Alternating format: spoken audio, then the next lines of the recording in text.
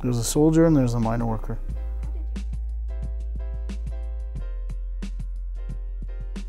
The start was, I was just really fascinated, actually like Darwin, how you can get such dramatically different looking workers in a single colony. I had no possible idea that the answer would have been in the wing rudiments. There's no way I could have guessed that. Ahab Abuhaif teaches biology at McGill. He's been researching the wings of ants for almost 25 years.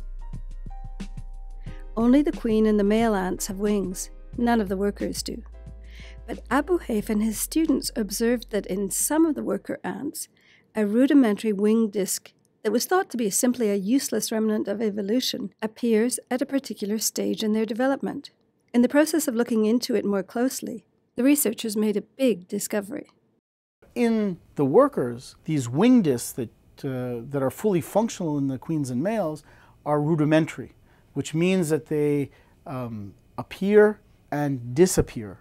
And it's interesting because they only appear, what we noticed early on in the lab, is that they appear and disappear only in certain individuals. And those individuals are the big-headed soldiers. What we discovered is that these rudimentary organs are not a consequence of development and in response to the hormones in food, but are in fact a cause. And they're the things that are triggering the generation of these soldiers by sending out signals that regulate head and the body to actually grow at really rapid rates until you get these big-headed soldiers with these big mandibles and big bodies. The researchers discovered the process that generates the development of soldier ants in the Phytolay genus. They also found out that soldier ants control the proportion of larvae that will eventually become soldiers. The big surprise is that the soldiers, the way they've evolved the capacity to regulate the number of miner workers to soldiers is that they emit a soldier pheromone or an inhibitory pheromone that stops the growth of this rudimentary organ when there are too many soldiers. And by doing that, they keep the balance of soldiers at 5% and the miner workers at 95%.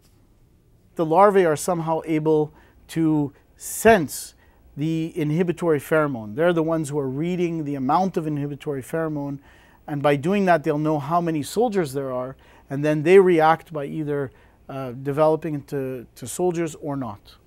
The traditional way of thinking about rudimentary organs is that they had no function or at most minor functions.